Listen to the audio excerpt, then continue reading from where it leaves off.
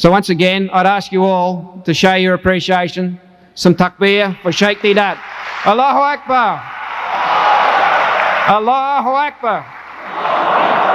Allahu Akbar. Well, we have a number of people ready to ask questions. I'll hand the microphone over to the Sheikh. Which side do you want to take first? We'll take, because this brother happened to be the first. I admire him. I should congratulate him. He was the first man to get up for asking questions. You have the first chance, my brother. Right, sir, that question I'm going to ask you from the Quran, and I will read it in Arabic. So please, for this English spoken, it's very hard to translate it for me. If anybody, he can translate it, all but me, after my reading, go ahead. My brother, I make it easy for you. I make it easy for you. I gave you the Quran already. No, you own the Quran already. Open that Quran and read it in Arabic and read it, the translation. Look, I gave it to you already.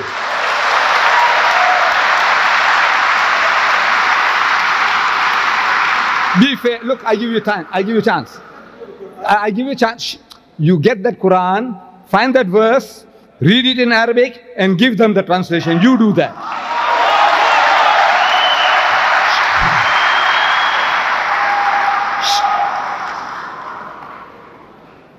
Yes, my brother. Mr. Deedat, as you know, I am a Christian, and I'm fascinated by the work you are doing. Let me start from the beginning, Mr. Deedat.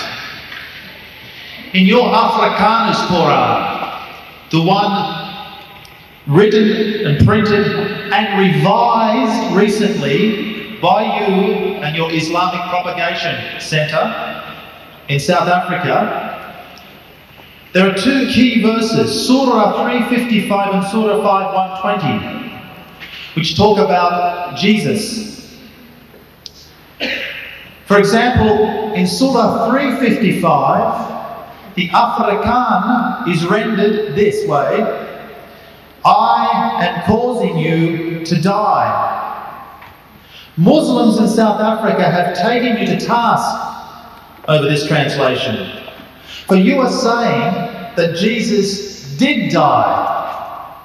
In your lectures and books, in fact, The Choice, which is your own book, which I have, I read about 6 years ago, and I believe it was around about chapter 10, where you say that Jesus was not nailed, but tied to the cross. My dear brother, look, now, you said, look, wait a minute, you lied against me. You are, look.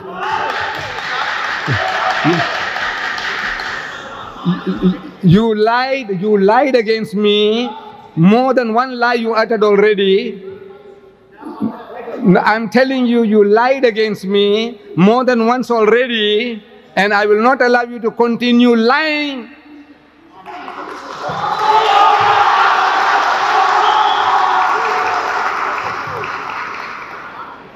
Now imagine the man is now, he hears me lecturing in English.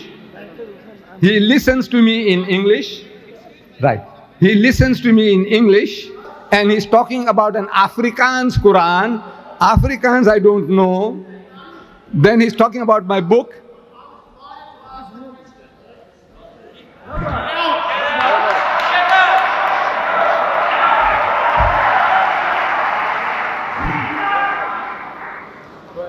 Yes, my brother. No. Where's my brother with the Quran? Huh? He fled. You mean he fled? Look, Allah made it. Allah set him up to answer the question right and get the Quran. Look. It's not planned by me. I don't know who the man was. He put up the hand. I said, yes, you. He gave the right answer. I gave him the Quran. What makes Good Friday good? I want some Christian gentleman or lady to tell me that, and I will present them with this book, this Encyclopedia of Islam, the Holy Quran, 2,000 pages, text translation, commentary. I want to present it to somebody who will give me, I want a Christian, an answer from the Christian. What makes Good Friday good? Because as our believing, Jesus Christ sacrificed himself for our sin. Great, great. I wanted this simpler is that Christ died for our sins. But you said that. You said that. In so many words, that is the answer. This is yours.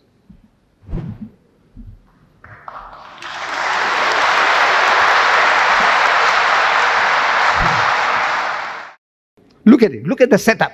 This is how God works. He is the first man to ask question. He wants to read it in Arabic because he's an Arab. Okay.